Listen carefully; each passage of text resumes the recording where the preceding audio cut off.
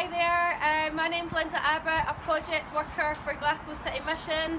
We have just been out doing an outreach shift in the city centre. As you can see, it is a pretty horrible day, rainy, snowy, but our heart is still to go out and connect with some of the most vulnerable guys and girls that are out there, and we've just been doing that for the past couple of hours. There is people out begging, sleeping rough, and our heart is just to go and see how they're doing and get alongside them.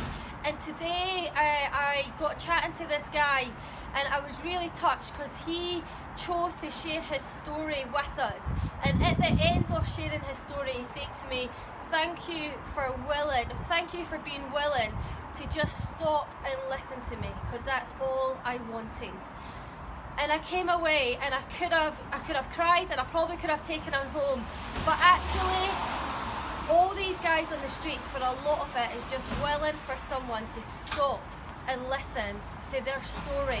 And he said to me, not all of us are the same and everyone assumes we are, but actually I am someone that just wants someone to share and talk and listen to them. So really, in a cold, crazy day, actually it touched my heart that he chose to share his story with us.